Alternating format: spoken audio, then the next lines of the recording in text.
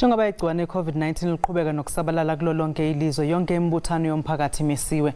Kuzoba ngokokuqala ngqa kusukela elakuleli labuswa ngentando yabantu ukuba lingagubhi usuku lwamalungelo abantu. Lokhu kuza emva kokuthi uMengameli uCyril Ramaphosa ememezele ukuthi ayivumelekile imibuthano yabantu abangaphezu kwekhulu. Lezi ngezinye zezinto uhulumeni azama ngazo ukunqanda ukubhebhetheka kwaleli gciwane. Isibhicongo saseSharpeville sango-1960 sashiya abantu bekhungathekile. Kulapho uhulumeni obandlululo akhombisa khona isihluku kwashona abantu abamnyama abaningi. Emva kweminyaka engama-25 kwehla isibhicongo saseSharpeville kwenzeka esinye e-Eastern Cape.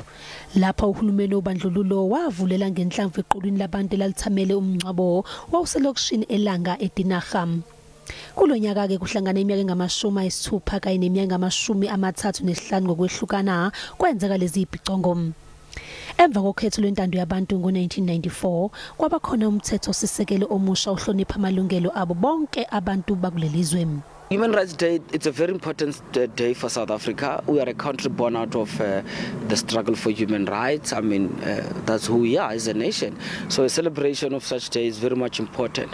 But the reality is that we don't want it to be a celebration that results in many people losing their lives. There are many challenges, no doubt, that need to be spoken about in the Human Rights Day, the development goals and the need to address inequality. Kusukela lapho usuku lomhla zingama-21 kuNdasa luyagujwa lolu suku.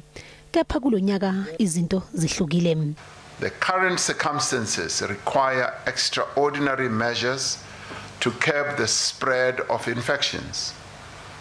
Therefore, to encourage social distancing, Cabinet has decided on these additional measures. Gatherings of more than 100 people will be prohibited. Mass celebrations of upcoming national days, such as Human Rights Day and other large government events, will be cancelled.